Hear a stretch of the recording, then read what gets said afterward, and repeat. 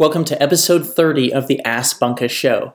Our website's pressavenue.com. If you have any questions, go ahead and go there. Click the Ask Bunka Show question box and send an email, and we'd love to answer your questions, or just reply via email and help you with WordPress, freelancing, or anything in between. In this particular one, we're talking about WooCommerce single products and how to edit tabs. Stay tuned. All right, in this video, we were asked how to remove the additional information tab that is a default of WooCommerce. So on this particular website, pickleballtrips.com, you'll see here they have tons of custom tabs.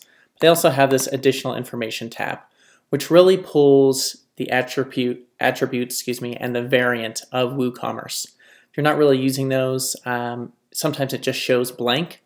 But within WooCommerce, sometimes this isn't really necessary. If you had t-shirt sizes or colors, you could list them here, which it does automatically. But in this particular situation, they really don't need it.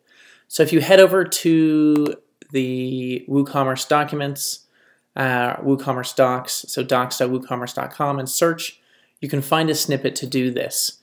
So basically you would add this to your functions.php file. So if we look here, it says add filter WooCommerce product tabs, which is what we're talking about. And we'll skip down here, and then it has remove the description, remove the reviews, and remove the additional information. So we're going to copy this whole thing and open up our FTP program. We recommend never cowboy coding and editing this straight within WordPress itself. So we use Coda 2 on the Mac just because it's fairly easy, and I've already logged in.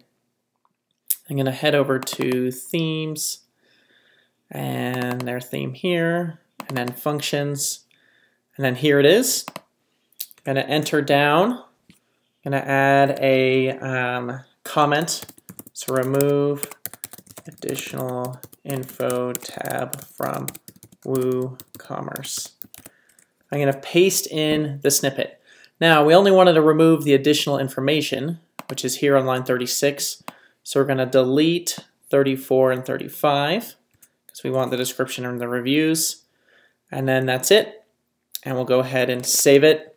So we save, upload, come back here, refresh. We'll give it a second to refresh. And you see now we have description and additional info has disappeared. If you have any questions about WooCommerce, WordPress, or freelancing with either one, please let us know in the comments below. As always, if you like this video, give us a thumbs up. If you don't like it, you know where that thumbs down button is as well, but let us know what we missed. Also, please hit the red subscribe button with the little bell next to it. After you hit subscribe and then you click that bell, you'll get more great updates about WooCommerce, WordPress, and freelancing. Thank you so much for watching.